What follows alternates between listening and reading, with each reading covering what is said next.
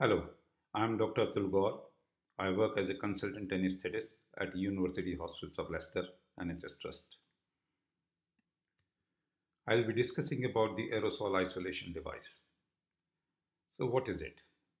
The aerosol isolation device is a hood-like structure which covers hand and neck area of the patient.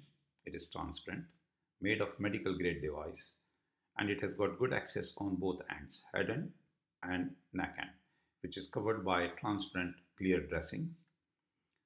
And in UK, it has a support of University Hospitals of Leicester NHS Trust and made by JEB Technologies Limited. And in India, it has support of Indian Institute of Public Health, Gandhinagar, Ahmedabad in Gujarat. So why we need it? And what is different than other types of intubation boxes or such devices? So basically, before that, let us have some background information. Basically, in COVID-19, we are concerned about aerosols, which are contagious. The small droplets are less than 5 micron in size, and larger droplets are more than 5 microns in size. Larger droplets, they can travel for few meters, and before settling down, some of it can evaporate again and get converted into smaller size aerosols. The smaller size aerosols can travel further and can remain in air for hours. We do perform few aerosols generating procedures when patient comes to the hospital, like intubation, extubation, to control their airway, or to put them on oxygen therapy, invasive or non-invasive. Invasive, like ventilator therapy, and non-invasive, like CPAP mask or nasal flow oxygen. We are also aware about indoor pollution and its role in respiratory contagious diseases. And we have seen in 2004 indoor pollution playing a greater role. In COVID-19 as well, we are aware about the cross-infection. One Chinese publication says that about 41% chances of cross-infection are there with COVID-19 pandemic. Our healthcare workers are suffering from morbidity and mortality. There are about 1.5 million healthcare workers in UK and about 2.2 million in India and about 13 million in America. A few days back, there was a report that about 96 healthcare workers died in UK. Also, Italian College says about 109 or 110 doctors died during COVID-19. So there is a concern about healthcare workers' well-being. Many people are trying to control this aerosol contamination, and as a result, there are many devices in use. You can see in this picture, an operator is using an intubation box to perform airway management.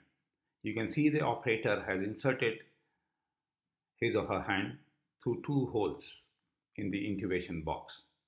Now these airway management procedures are life-saving procedures, and they are very complex. They require higher degree of skills, and operator needs to move their hands around to control the airway. And many times patient gives some surprises, like patient may regurgitate, or there may be a difficult intubation, and then assistant provides them endotracheal tube and other equipment to perform the procedure. In this device, you can clearly see that operator's hands are restricted. So it's a kind of a made-to-do box to perform airway control, airway management procedures. In another picture, you can see someone has described use of polythene sheet, and then they are trying to say that through polythene, clear polythene, one can see the video laryngoscope and can insert their hand inside this polythene and perform the airway management procedure. But then one should remember that these polythenes, they contain aerosols, and then they can deposit as a fomites, or they can spread afterwards. And access is also a problem for the operator. In another picture, you can see that the operator has covered his hand with the bucket. So all these sorts of devices are there. And then we need to understand that why these devices are there. In these two pictures, one on the left, you can see that operator is using a polythene sheet along with the intubation box. And on right hand side, you can see same picture. The operator is using a big polythene sheet to cover the patient along with the intubation box. Now, we need to know that why we are observing these procedures or these safety measures. Or are they really safety measures, or they are increasing our problem? Because if you look closely, then these intubation boxes, they restrict the operator's hands movements, which is a mandatory kind of a thing, requirement to control the airway. And this polythene sheet, which covers the patient area, ultimately contains the aerosols, but then they can get deposited in the form of fomites. And when these polythene covers are removed and taken to other place, they can spread aerosols there, and then they can leave fomites all over the patient. So in a way, they can increase the problem rather than decreasing the problem. As per the feedback given to me by one of my colleagues, these intubation boxes are very cumbersome and they are losing popularity now. So let us see that how our hospital premises are. We normally have positive pressure operation rooms. Here you can see in grey color one operation theatre, and you can see various arrangements. This is the operation theatre layout. On top in the ceiling you can see a laminar floor. At the bottom on floor you can see a brown operation table. Surrounding that you can see in red color surgeons or surgical scrub staff. And on head end you can see an anesthetist and some assistants there. And then you can see a few objects in yellow color surrounding the operators. And in periphery you can see a few extractors or venting ducts. So that is the normal operation theatre layout. Air comes from the laminar flow and then goes through the vents, and because there is a positive pressure, then air can leak through the doors or vents out into the atmosphere or into the corridors. Here you can see the flow of air. On top picture you can see the velocity. When velocity is high, you can see change colors like greenish or reddish color. So normally there is some velocity over the top of the table, and then air flows in, and then it moves out through the vents or ducts, and you can see that normal blue color air where velocity is not very high, and near the venting ducts you can again see the velocity is high. In the picture in the bottom you can see the contaminants concentration, their predicted velocities and magnitude. And here you can see when there is a red color or yellowish color or greenish color, then that denotes the contaminants. On right side of the picture, bottom picture, the venting ducts are blocked, and then you can see that contaminants are moving around or staying inside the theatre. While on the left hand side of the theatre, you can see that venting ducts are open, and then you can see most of the time there is a clear air, blue in color. Also, it is important to note that near the bottom of near the floor of the theatre, you can see more concentration of contaminants. So therefore, now we know that in positive pressure airway, positive pressure operation theatres, we have two problems. One, air leaks out of the room through venting ducts or doors or scrub areas. And secondly, this air can contain contagious aerosols, like during COVID-19. The distribution of virus-laden aerosols in COVID-19 was studied by a few scientists in China. The publication is due in July 2020, and this is early report. They divided the area where patient is there into three sites. Site 1 near air outlets, site 2 near patient, and site 3 around doctor's office, away from the patient.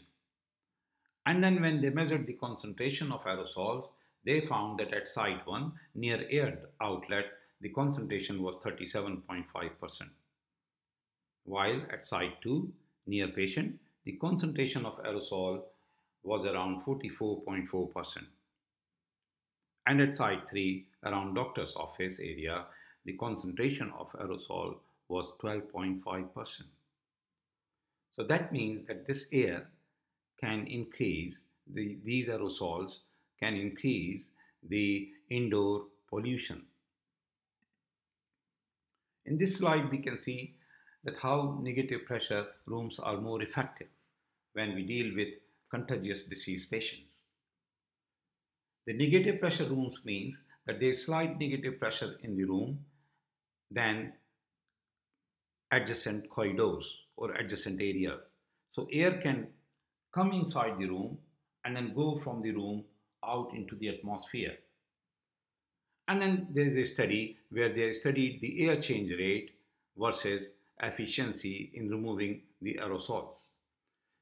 So on left hand side of the table you can see when air change rate is about 12 air changes per hour, then 99.9% efficiency in removing aerosols is achieved in 35 minutes. While when this air change rate is increased to 50 per hour, the efficiency can be achieved in 8 minutes. Normal air change rate in negative pressure theaters is about 12 to 15, which means that in about 35 to 28 minutes, air gets cleaned of the contagious material. So let us have a recap. So now we know that there is a need of a device to help with indoor pollution or aerosol virus load. We need to get rid of it. Then we know now that negative pressure rooms are required to manage airborne contagious disease patients like COVID-19. Now there is another fact that in hospital we have suction systems or a vacuum systems installed which has got outlets in ICU, in operation rooms and on ward where we can manage these patients. My colleague from Loughborough University, Henrik Verteeg, informed me about all these things, and that's why I know about this. So basically, negative pressure rooms, then, there is a supply of the air through a duct, and then there are normally two exhaust ducts, which takes the air outside into the atmosphere. And then these are basically negative pressure room so that air can flow in from the adjacent area into the room, but then air doesn't leak out. So let us have a few words about suction or vacuum system. Normally these suction or vacuum systems are installed in hospital following standards of healthcare agencies. Each suction outlet normally removes 40 liters per minute free airflow and operates at 50 to 60 kilopascal negative pressure. There is a 4-second time constant. That is, the pressure reaches 38 kPa when it is blocked in 4 seconds. So I got a novel idea that can we miniaturize the negative pressure area. Now we should remember that technological advancement should reduce the healthcare cost. We know the advantage of negative pressure area or removal of the aerosols to directly into the atmosphere. But then it should reduce the healthcare costs as well. And then second objective was to make it simple, because it is easy to make complex things, but then when they are simple, they are more beautiful, more useful. And at the same time, we should have very efficient system. Here you can see in the picture a positive pressure operation theater. So how we can bring a negative pressure chamber concept into this positive pressure room. So therefore, we thought of this miniaturized device which lies just near the head end of the operation table over the patient's head, where we perform aerosol generating procedure. Or when patient is in ICU on CPAP or nasal flow oxygen, this device can sit onto the patient's head and neck. So that was the novel concept, and then we worked for it. So we developed a prototype with the help of a bucket, and then we performed few feasibility tests to see that whether this device can sit on the patient's head and neck area by asking a volunteer to help us. After that, we performed some usability test. We performed a fume test. So we created a fume inside the device and then removed it with the help of suction catheters. You can see on this prototype device, there are two suction tubes mounted on this prototype device. Normally, one suction tube sucks about 40 liters of air per minute, and two tubes will remove about 60 to 80 liters of air per minute. If the capacity of the device is about 30 liters, then this will lead to an air change rate of about 120 per hour, 10 times more than what a negative pressure room has. Therefore, the efficiency of 99.9% will be achieved in a couple of minutes, which is excellent. In this slide, you can see a purpose-built device. It is made of medical grade material. It is transparent. Clear drapes on both ends are missing. These clear drapes are there to facilitate air change during aerosol generating procedure. The device can be removed after 5 or 10 minutes after performing the aerosol generating procedures and can be cleaned as per local protocols or local hospital policies for reuse. We listened to the advice of medical physics at University Hospitals of Leicester, NHS Trust, and we made this device using medical grade material and also transparent. We also contacted MHRA, a regulatory agency in UK, and asked for their advice. They advised us that the device is not a medical device because it is not an implant or a kind of treatment. And also, they advised that device is not a PPE as well because it is not worn by the healthcare people, healthcare workers. So therefore, they advise that device is a general category device and can be used in healthcare for the protection of healthcare workers. Now in this picture, you can see device design as it is in India. The Indian Institute of Public Health is supporting its development in India. And again, we have followed the same process and same norms to improve the safety and efficiency of the device. Thank you very much for listening to me. In case you have any questions, please feel free to contact me on my email, gaur_atul@hotmail.com, as is available on the first slide. Thank you.